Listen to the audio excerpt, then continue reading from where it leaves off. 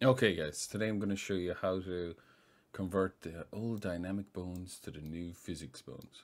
So you have your model here, it's set up, you don't need to delete anything or delete dynamic bones or anything. All you need to do is import the new SDK, which you can get from the Vrchat Discord, which I will link to down below to the post with the SDK. So you import on that, it'll overwrite the current SDK you have, so it's all good. So import that. So then once that's imported, all you have to do, open the control panel like you would normally. I'm just going to drag it over here, and you obviously need to log in, so I'm just going to do that.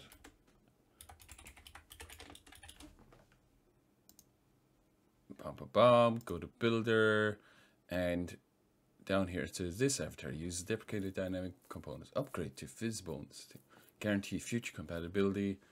And as you can see, it does have dynamic bones. So you hit auto fix,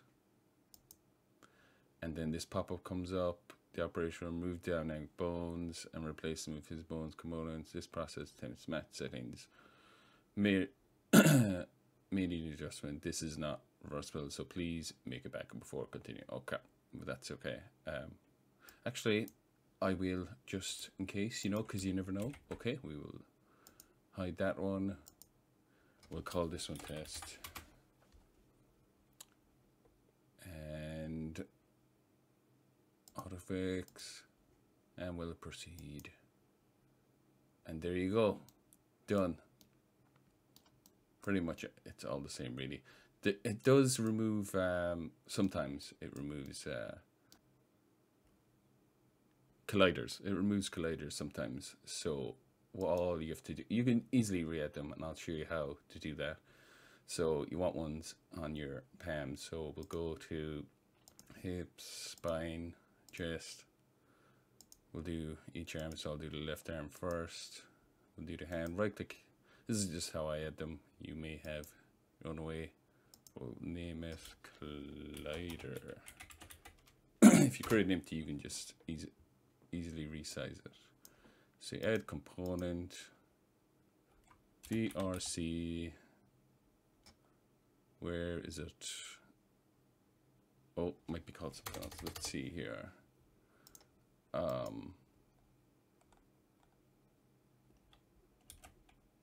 Wait,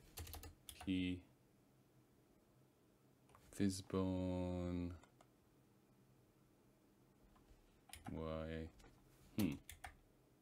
oh, here we go.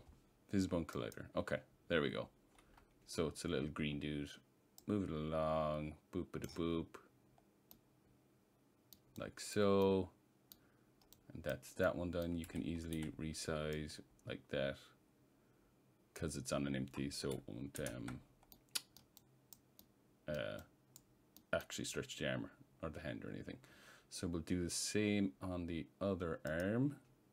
Go down here, lower, right click hand, create empty on this one, call it collider, and we'll do the same again, VRC PhysBone collider, and then we will just move it along so it's actually in the hand.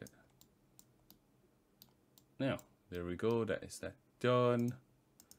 Good to go now, and we are ready to upload. So thanks for watching, and hope this video is helpful to you. If you have any questions, leave a comment down below. Bye for now. Peace.